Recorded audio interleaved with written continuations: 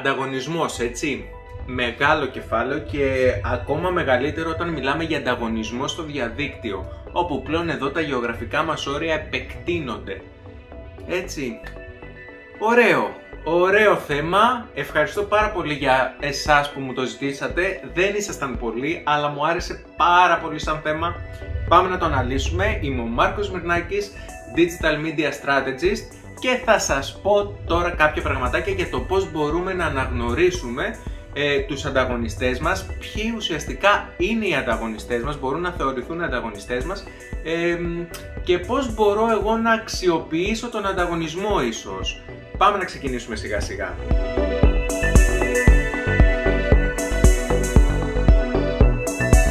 Σε πρώτη φάση λοιπόν πάμε να δούμε ποιοι μπορεί να θεωρηθούν ανταγωνιστές. Η πρώτη κατηγορία φυσικά είναι αυτοί οι οποίοι μπορούν να προσφέρουν το ίδιο προϊόν με το δικό μας. Αυτός είναι ξεκάθαρα ανταγωνιστής. Ωστόσο, ανταγωνιστής μπορεί να θεωρηθεί και κάποιος ο οποίος προσφέρει ουσιαστικά κάποιο προϊόν το οποίο είναι υποκατάστατο ή παρόμοιο με το δικό μας προϊόν. Φυσικά, ανταγωνιστής μπορεί να θεωρηθεί και κάποιος ο οποίος έχει τη δυναμική και την τεχνογνωσία να προσφέρει ένα προϊόν σαν το δικό μας σε βάθος χρόνου, στο μέλλον δηλαδή.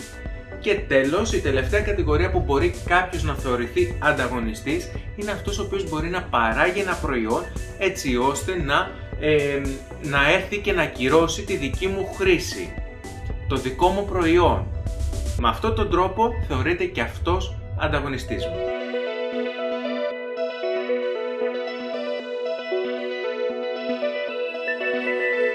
Πάμε να δούμε τώρα τι πρέπει να αναζητήσουμε σε μία έρευνα ανταγωνισμού. Αυτό που πρέπει να αναζητήσουμε είναι ποιες ανάγκες καλύπτουμε εμείς και ποιες καλύπτει ο ανταγωνισμός μας.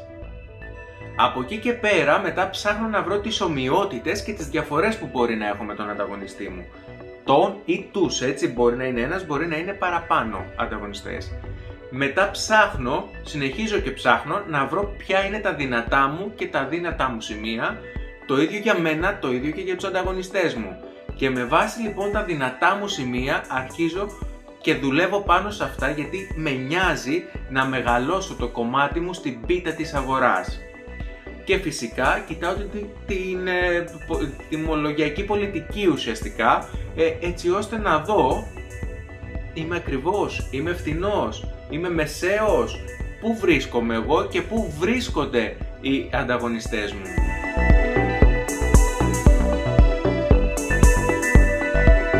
Τι κάνω τώρα για να μπω στην πράξη και να κάνω μία έρευνα ανταγωνισμού? Σαφώς το πρώτο πράγμα που κάνω είναι να πάω να δοκιμάσω τα προϊόντα, τις υπηρεσίες και να δω τι στο καλό είναι αυτό που προσφέρει ο ανταγωνισμός και να το συγκρίνω με το τι έχω να προσφέρω εγώ. Επίσης, καλό είναι να δω τις προωθητικές ενέργειες που κάνουν και να δω σε τι φάση βρίσκομαι εγώ απέναντί τους.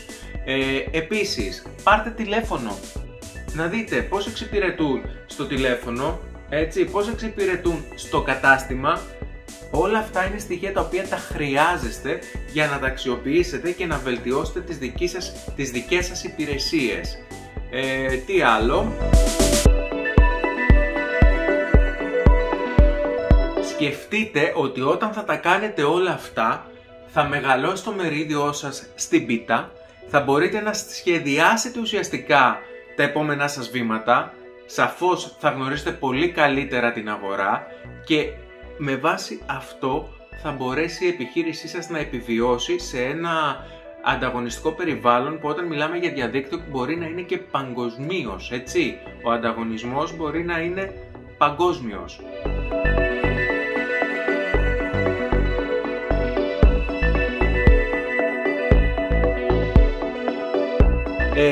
Κάντε την εγγραφή σας, στείλτε μου ερωτήματα αν θέλετε κάποιο άλλο βιντεάκι, να μου δώσετε και εμένα λίγη έμπνευση για το τι να φτιάξω, ή στο επανειδήν σας χαιρετώ.